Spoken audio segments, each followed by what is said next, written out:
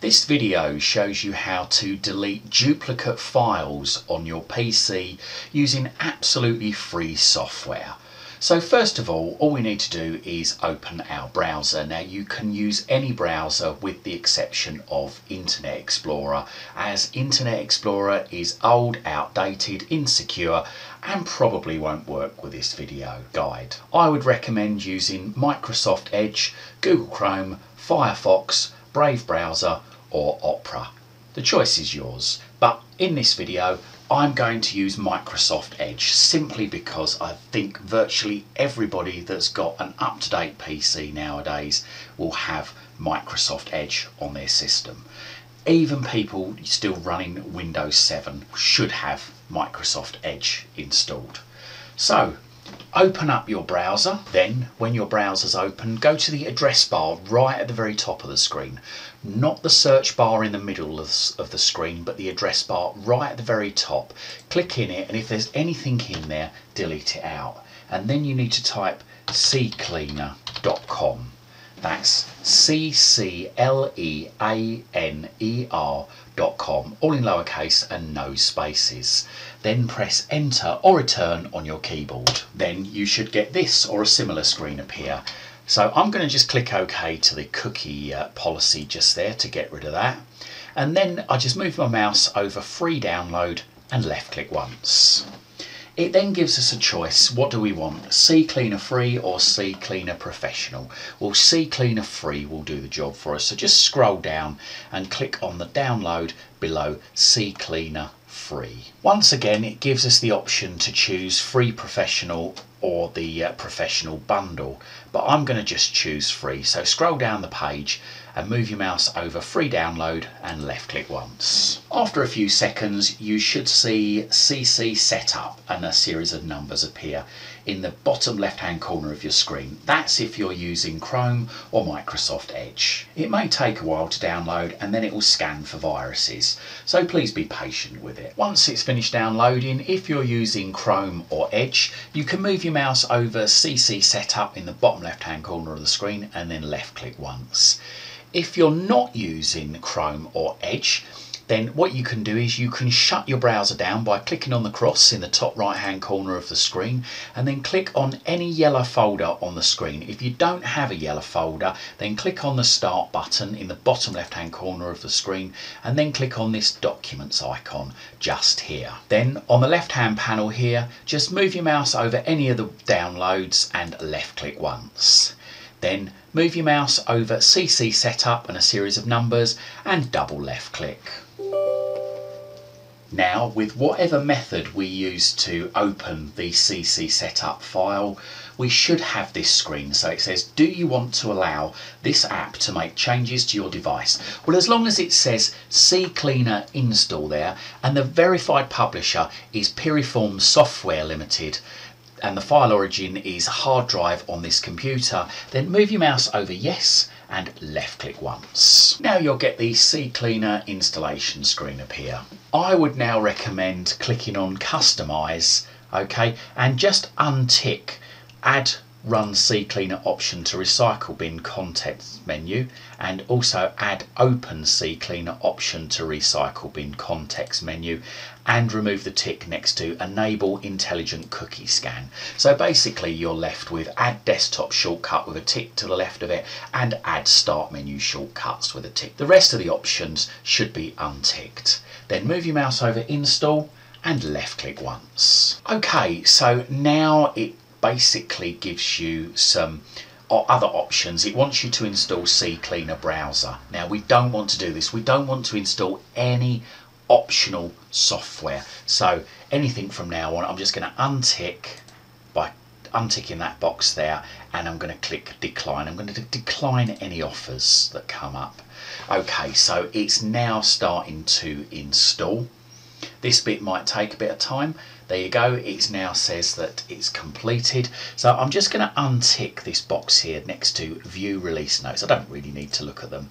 So I've unticked that and then I left click on run CCleaner. Then the next thing I want to do is I want to go into options, so move your mouse over options, left click, and then there's a few things I want to untick here as well. So I want to click on smart cleaning, okay, and I just want to untick both of those boxes there, and it comes up with a warning. It says this action is not recommended. Smart cleaning will ensure CCleaner is kept up to date and your computer as clean as possible. Are you sure you want to do this? Yes, I do. I don't want CCleaner popping up telling me it's going to do certain things. This is just simply for deleting duplicate files. So move your mouse over yes, left click once. The next thing I want to do is move my mouse over updates, left click once, and I just want to untick both of these. I don't really need to keep CCleaner up to date. And finally, I just want to go to privacy here, okay, and I'm just going to untick all the boxes on this privacy page. Now I just move my mouse over tools, left click once, and just down the left hand side here you will see duplicate finder. So move your mouse over that, left click once. Okay, so now it gives us the chance to search for duplicate files, and it lists the drives that I've got here. So I've only got a C drive here. Now what we want to do really is we just want to limit the results to our personal files. I mean, I can search the whole C drive by just clicking search, but it is going to bring up some files that really I'm not going to be too sure about whether they're okay to delete or not.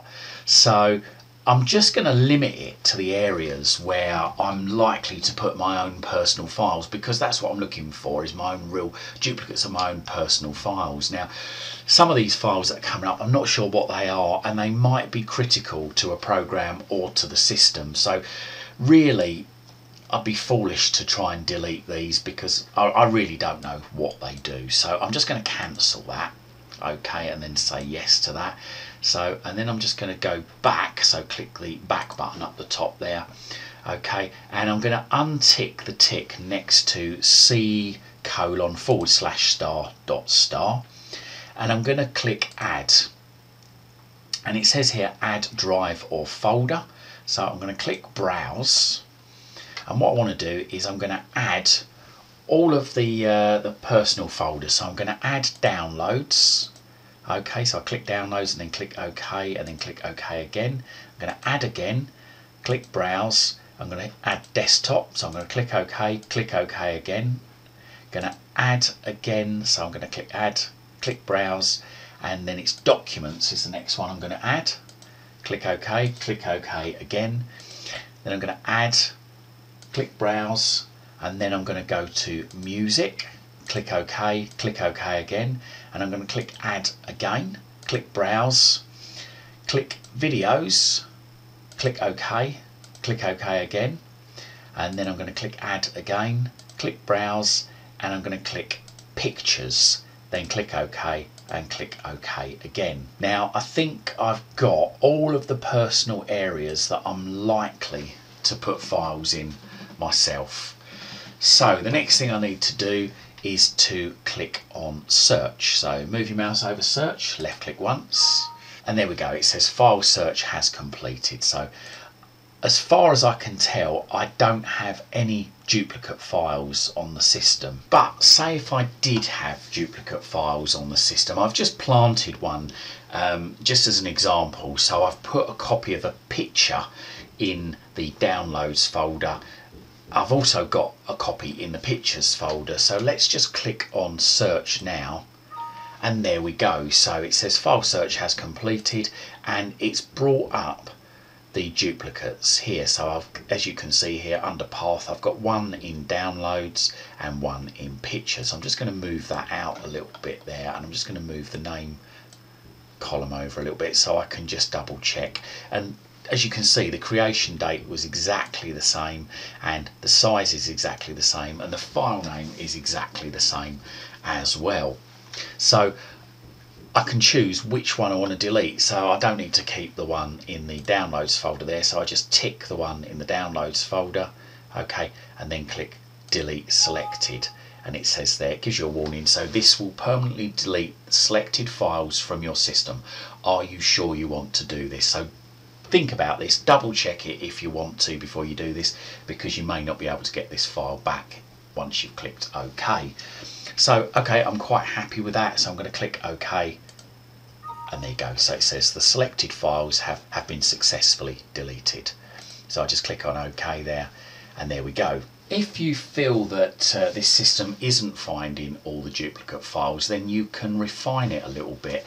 So for instance, it's ignoring files under 1 megabyte. So if I just untick that, okay, and it's also matching files by name. Now it might well be that if we've duplicated some files, then they might not have the same name. Sometimes when you copy and paste a file in the same directory or same folder, you might get number 1 after it. So I'm just going to untick name, okay, but I'm going to leave size, modified date and content all ticked, and I'm going to, like I say, untick file size under 1 megabyte, and then I'm going to click search again, and let's just see what it brings up. Okay, so it says file search is completed, so I click on OK, and as you can see here, it's actually brought out some more results for us. So it's found a couple of files there called untitled envelope, which, because they're under 1 megabyte, it's picked them up now. But also it's picked up these pictures here, and it's found that they're the same, but they do have different names. This one's got a 1 after it and that one hasn't. So that's a way of, like I say, refining it. And again, what I want to do is I want to delete the ones out of the downloads folder. I'll leave the ones in the pictures and the documents folder. So I just click on the ones which are in the downloads folder. So that's those two there. As you can, oh sorry, no, wrong one, that one there, that one there. As you can see by looking at the path, it says it's in the downloads folder. So I've ticked those two. I click on delete selected. Make sure that you're 100% sure that you do want to delete these, because you might not be able to get them back after clicking OK. Once you're sure, click on OK, and there you go. The selected files have been successfully deleted, so click on OK. So there you go. That's a great little way of clearing duplicate files. So I'm just going to close down CCleaner now. And while we're on the subject, we've downloaded obviously CCleaner, the installation file. We've got it on our computer. We don't really need to keep that file on the computer. So all we do is we just click on any yellow folder. If you haven't got a yellow folder, click on the start button and then click on documents just there. And then we click on downloads, any of the downloads in the left hand column there, and then we find the file that says CC setup and then a series of numbers.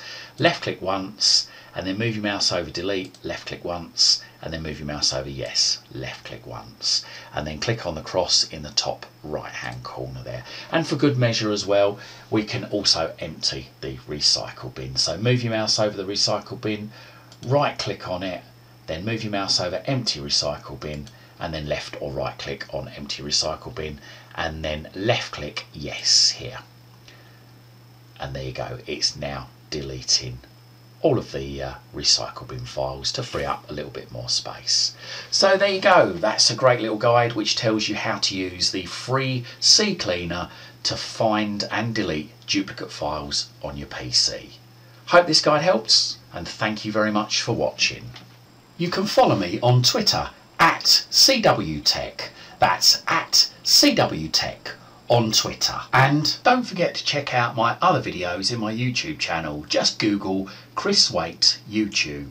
And don't forget to like and subscribe to my YouTube channel. Thank you for your support.